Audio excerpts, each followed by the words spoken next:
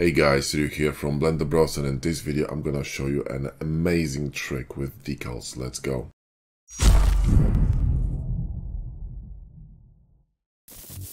So I was playing with this device and I was trying to match the screws. You see these screws here to the surface of this model. Now technically it shouldn't be possible because this material is not a BSDF mat, which means DECALmachine will not be able to automatically match it to the decal. So, when I'm going to grab the DECALmachine and go through match, there's no way I can match this to the surface, but somehow I managed to do that, which is quite interesting. And I was wondering how the hell it was possible.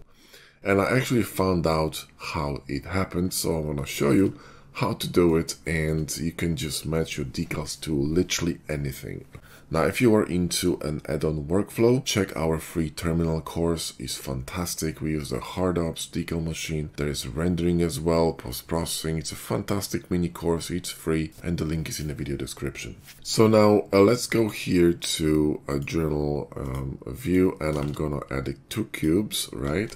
And I'm gonna assign a mat here. Let's go to shade editor here. Gonna be regular mat here, but here I'm going to assign a mat from Keytops pack.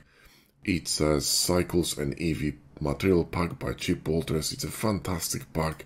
You guys should get it, and these mats are brilliant. When I'm gonna drop a decal here, there's no bloody way that I can match this mat to this decal through DECALmachine. Like if you see, when I'm going to land decal on a surface of a material, like this bright one for instance, right? You can see that the decal automatically inherits the color and the matte properties of a specific surface.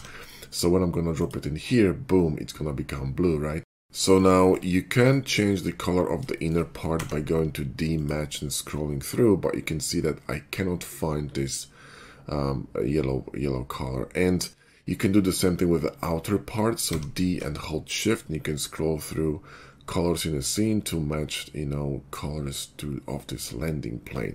But again, this yellow color is nowhere to be found, and it's just literally impossible. So there are 2 ways of doing it, okay, actually 3. One of them is the old way, the way I used to be doing it through Instamat add-on by Oliver, and he actually created a custom code that allows you to do that, and I have a video on that, so if you want to use that method, just go ahead and watch it. There is another way of doing it, which is also not very convenient because it takes time. It's basically manual matching of the mats. So what you can do is go here to this Keytops mat, select everything, Ctrl+C, go to decal, paste that thing here, move it over here with G, remove that rubbish, and then you need to just basically connect it to this BSDF manual. You can see that it's already starting to take an effect, roughness to roughness and bump to bump. And remember that since this is a subset decal, you need to connect it to both outputs here, so this one and this one, if you want to use the same mat in the middle. But you can see that now clearly this is literally the same material and looks really well matched. Now the problem is that it doesn't work with all the mats. If I'm, for example, gonna grab this mat here, which is really cool, it's like a really nice plastic, right? There's no way I can do that. This mat simply has a really interesting and kind of complicated sort of setup. I don't even know what the hell is going on in here. I hate nodes. But I couldn't, plug it in. It's just no matter what I did, it didn't work. But I found a way around it that it's not perfect, but it's nearly perfect, okay? It's good enough. So let me just delete that shit, and let me just add a cube here. And what I'm gonna do is I'm gonna change this mat to BSDF mat first, so it's a regular BSDF mat, right? And my Blender is gonna crash, so I'm gonna do it again.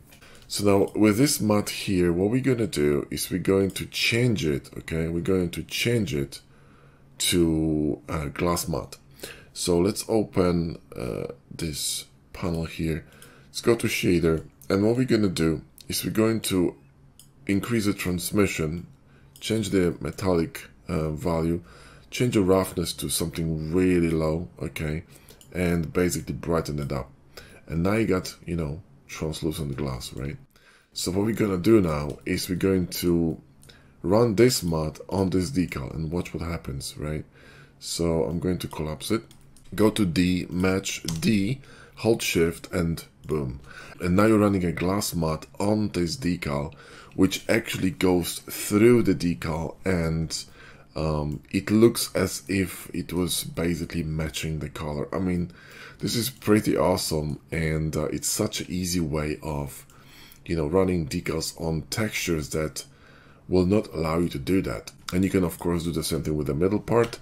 So D, match, and just run, you know, run the DECALmachine adjust tool through the decal, and Bob's your uncle.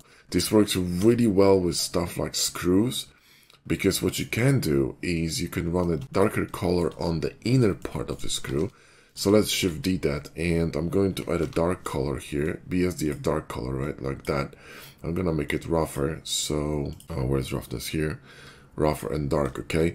And then what you're gonna do is you're gonna run a darker color on the outer part here, but you know, this glass color in the middle, and it looks as if this screw, right, had an AO here around. So you can of course, you know, adjust this, then you can rematch it here. So D, match D, and hold shift, and you can rematch it to this new color. If you need more decals and trim sheets, we have that stuff for you.